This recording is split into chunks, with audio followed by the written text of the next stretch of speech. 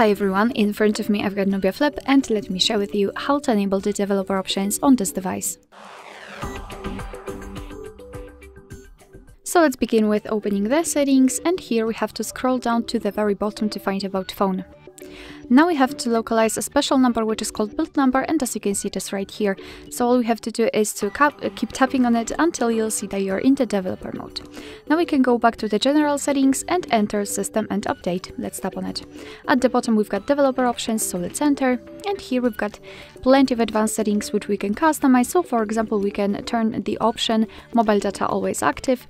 Here we can enter the logger buffer sizes. Here we've got also some options which are connected with the networking or overall, because we've got Bluetooth, Wi-Fi, NFC, etc.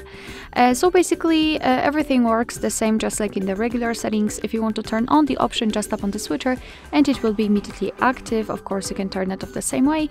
And if you've got the options without the switcher, like here in the window animation scale, just tap on it to open more options to choose from. If you're done with customization of developer options, you can always turn them off just by tapping on this switcher at the very top. And as you can see, most of the options will be right now inactive, and after getting back to the system and update settings, your device will hide the developer options. But of course, no worries, you can customize them again. Just go back to the build number step and keep tapping. Alright, so that will be all. Thank you so much for watching. I hope that this video was helpful, and if it was, please hit the subscribe button and leave the thumbs up.